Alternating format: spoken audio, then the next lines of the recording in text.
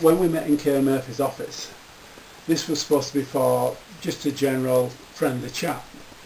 But however, it turned out to be anything but just a friendly chat.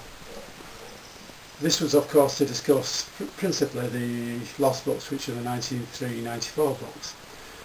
However, we didn't touch too much on them, we actually went in different areas. But the first thing that Kay Murphy opened up with was the loan that I got from the bank. She actually tried to tax me on it. I just couldn't believe this. I said, well, you know that Chris Urquhart's put this into the account as being unmarked, as if it's just entered from nowhere. And she knew full well, because I've been telling this in the previous months. I've been showing Kay Murphy all Chris Urquhart's bad accounts.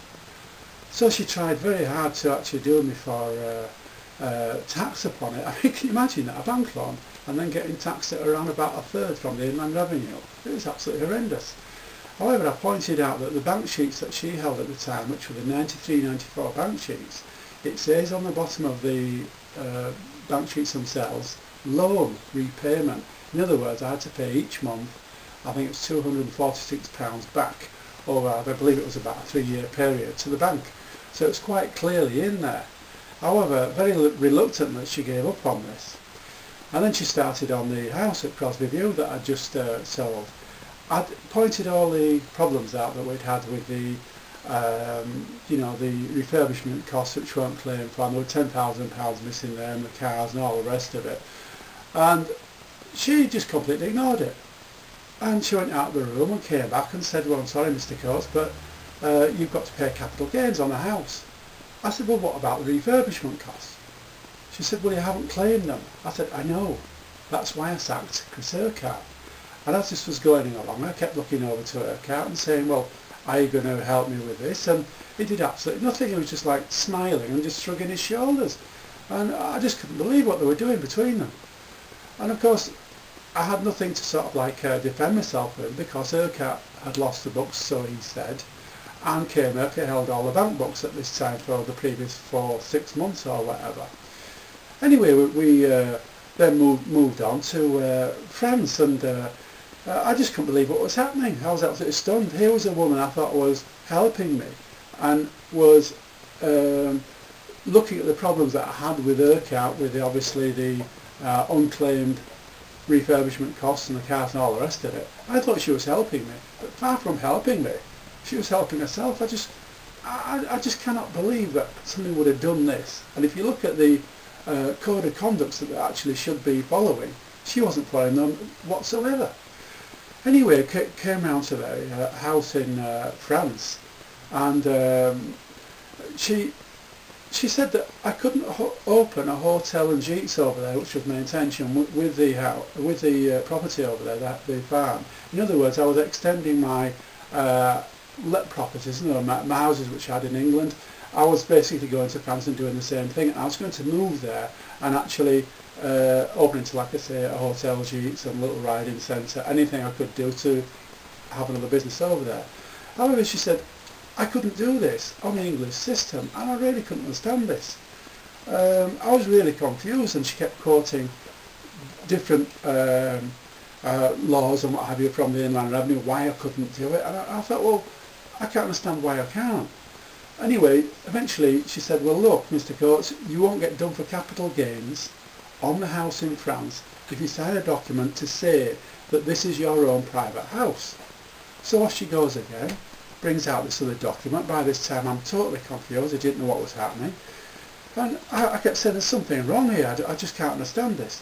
So eventually I signed this document, which I'm quite certain the Inland Revenue will never produce, because it's the only document in existence that says that house in France was for my own private use. It never was. As I mentioned previously, I had to sign other documents for the French government and for the notaire to say what usage I was going to have for the farm. And the usage I was having for the farm, which I've got evidence of this, which were a hotel, gîtes, golf course, and 1 or 2 other things as well. So in other words, it never was a private house, and there was only one person that made it that way, and it was Kay Murphy.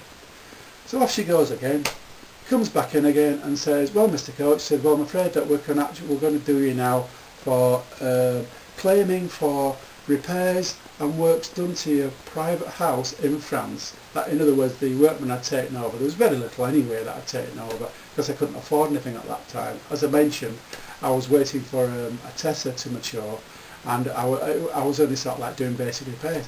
But she still said, well, you can be done for taking men from England to repair your house in France. I said, but you know full well that it wasn't a private house. I've only had to sign this now because she threatened me with doing me for capital gains on the house again, which you've just done me on Crosby View. So I just couldn't believe how devious this woman was. So she had the paper in her hands to say that I'd actually just decided to make it a private house again, which it wasn't. And next thing she's doing is turning round and saying, well, you're going to be done now for actually claiming through your business for private works. I just thought, what an awful devious person this woman is. And it was like this all the way through. All the evidence that I'd given her over the previous year, she was turning around now and using against me. She knew full well I'd set the account up for all these particular reasons.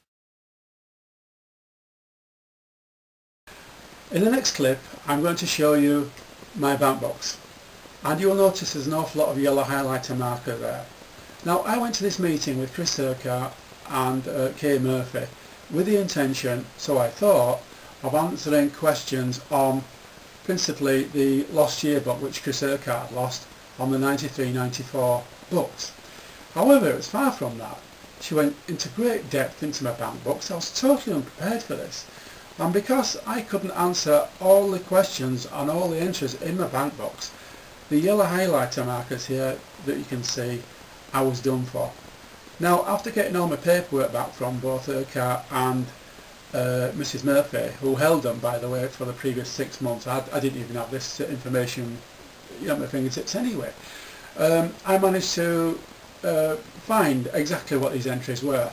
Just imagine that you go into an inspector's office and you're expected to answer questions over the last 20 years on every entry that you've ever put in your bank box without seeing your bank box or information for nearly a year. That's incredible.